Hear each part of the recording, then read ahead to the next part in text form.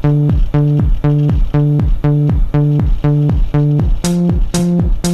we go. One step at a time, don't be living on the line. In today's lesson, I'm going to introduce the concept of cross-price elasticity of demand. This is one of the four types of elasticity that we study in economics, along with PED, PES, and income elasticity of demand. There are videos on these that you can find on my YouTube channel. Let's start with the definition of cross-price elasticity of demand. This is quite similar to price elasticity of demand, which measures the responsiveness of consumers of a particular good to a change in price of that good. However, with cross-price elasticity of demand, what we look at is the responsiveness of consumers of a particular good to a change in the price of a related good. Now, earlier in the course, you learned that goods can be related in two ways in economics. From a consumer's perspective, goods can either be substitutes for each other or complements for each other.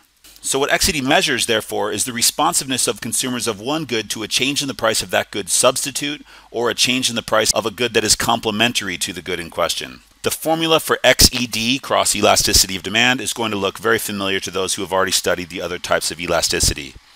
It's simply the percentage change in the quantity of one good, in this case, I'll call it good A, divided by the percentage change in the price of good B. Now the assumption here is that goods A and B are either substitutes for each other or complementary goods. Let's do an example here. Notice that in the graphs on my right I have the weekly demand for new cars in Switzerland and the weekly demand for public transport rides in Switzerland. At present, at the current price of cars, 1,000 new cars are being demanded each week and 1 million public transport rides are being demanded each week. Clearly these goods are substitutes for each other, but what I wish to look at now is not the effect that a change in the price of cars would have on demand for public transportation. Rather, what would happen if the price of oil were to increase by 20%? The question we need to now answer is, what is the relationship between the price of oil and the demand for cars and the demand for public transportation? For which of the two goods in the graphs on the right is oil a complementary good, and for which is it a substitute good? Of course, anybody who wishes to drive a car must fill that car with gasoline or petrol. The fuel for cars is manufactured using oil. Therefore, an increase in oil prices will make it more costly to drive a car. How will the increase in the price of oil therefore affect the demand for new cars?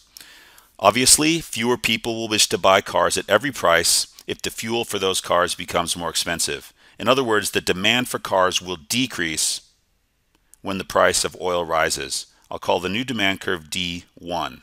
What impact will the reduced demand for cars have on the quantity of cars demanded at every price in Switzerland? Let's show the decrease in the quantity of cars demanded weekly in Switzerland resulting from the higher oil prices. Let's assume that the new quantity of cars demanded in Switzerland is 700 per week. We can now calculate the cross-price elasticity of demand between oil and a complementary good for oil, cars, which depend on oil in order to drive. Let's do the calculation now. So we'll look at the XED for cars and oil. What we must do is first calculate the percentage change in the quantity of cars. We must take the new quantity, that's 700, subtract the original quantity of 100, and divide the difference by the original quantity of 100. As we can see, there will be a negative 30% change in the quantity of new cars being driven. Now we can divide this by the percent change in price, which was a 20% increase in the price of oil. So we've got the percent change in the quantity of good A, that's cars on the top, and the percent change in the price of good B, that's oil on the bottom. And this gives us an XED coefficient of negative 1.5. The negative sign is very important here. It tells us that the relationship between the price of oil and demand for cars is an inverse relationship, since these goods are complementary to each other. So looking down at our interpretation of the XED value, we can see that whenever two goods are complementary to each other, the XED coefficient will always be negative. Anytime the price of one good goes up and the demand for the other good goes down, by definition, those two goods are complementary, and therefore the XED coefficient will always be negative, as it is for cars and oil in this example. What does the value of 1.5 tell you, though? As we learned in previous lessons, in order to interpret the absolute value of an elasticity coefficient, we know that if it is between 0 and 1, demand is inelastic. If it is greater than 1, demand is elastic. Clearly, demand for cars is cross-price elastic with oil.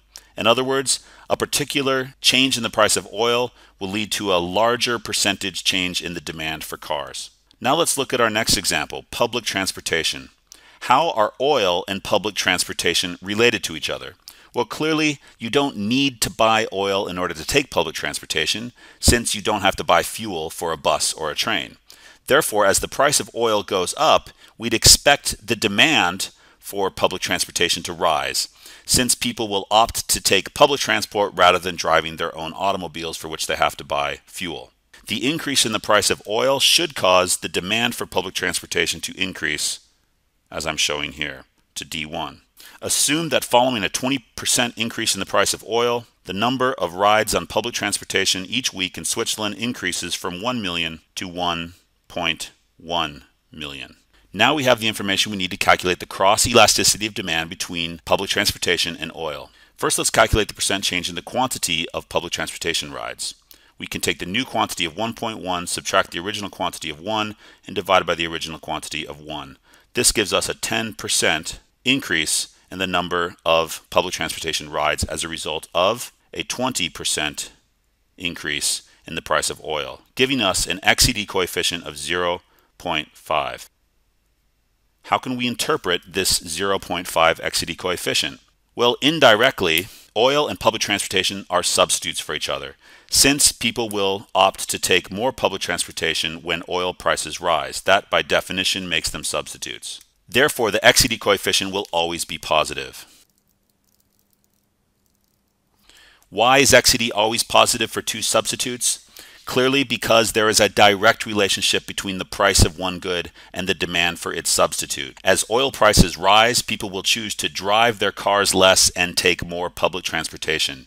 Therefore, the XED coefficient reflects this direct relationship and is always positive. In order to further interpret the XED value, we must remind ourselves that anytime the elasticity coefficient is less than 1, demand is considered inelastic. Anytime it is greater than 1, demand is considered elastic. The same holds true for cross-price elasticity of demand. An XED value of less than 1 means consumers of one good are relatively unresponsive to changes in the price of the related good. However, if the XED value is greater than 1, it means that consumers of one good are relatively responsive to changes in the price of the related good. That's the same interpretation we had for PED and PES, and we will have for YED as well, income elasticity of demand. So that brings us to the final part of our lesson today. What are the determinants of cross-price elasticity of demand? Why might XED for two goods be higher or lower than they are for two other goods? This is simply related to the substitutability and the amount by which one good depends on the other good. The more easily substitutable two goods are for one another, the higher the XED coefficient will be. Why is this the case? Think of a simple example. I often use Coke and Pepsi as examples of two substitute goods. These are clearly very substitutable. The flavor is almost indistinguishable unless you happen to be a connoisseur of soft drinks. Therefore, an increase in the price of Coke should lead to a correspondingly larger increase in the demand for Pepsi, as consumers will just simply substitute more Pepsi for the now higher priced Coke. But what's an example of a good that is less substitutable than Pepsi is for Coke? I often use energy drinks. Most of my students say that Coke and energy drinks are not good substitutes for one another. Therefore, we would not expect the demand for energy drinks to rise by as much as the demand for Pepsi would rise following a particular increase in the price of Coke. Most people who drink energy drinks don't often substitute soft drinks for their energy drinks. Therefore, the XED coefficient for two goods like Coke and Red Bull would be expected to be lower than two goods like Coke and Pepsi. So the more easily substitutable two goods are for one another, the higher the XED coefficient should be. Now, speaking of complementary goods, how strongly consumers of one good depend on the related good will determine how high the XED coefficient will be for two complementary goods. For example, you could say that hamburgers and French fries are usually consumed together. Therefore, an increase in the price of hamburgers should lead to a decrease in the demand for French fries. However, are there any goods that hamburgers are more commonly consumed with? Well, sure, hamburger buns. Very few people would ever eat a hamburger without a bun. Therefore, you could say that the XCD coefficient for hamburgers and hamburger buns would likely be much larger than the XCD coefficient for hamburger and French fries. This is because people will simply not buy hamburger buns when the price of hamburgers goes up by very much. However, people might still buy French fries even if hamburger prices have risen, since French fries can be eaten on their own or with other dishes such as hot dogs or anything else like fish and chips. To summarize, the more dependent one good is on its complement, the higher the XCD coefficient should be between those two goods. And the more substitutable two goods are for one another, the higher the XCD coefficient should be for two substitutes.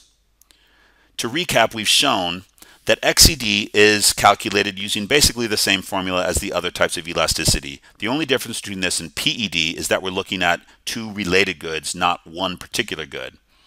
The example we used was oil, and how an increase in the price of oil could cause demand for cars to decrease and demand for public transportation to increase. The percentage by which demand for public transportation and cars will change following a particular change in the price of oil determines the XED for cars and oil and the XED for public transport and oil.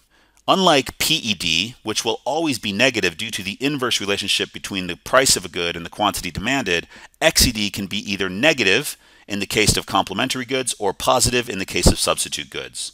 And how high the absolute value of the XED coefficient will be depends on how closely substitutable or how dependent two goods are on one another.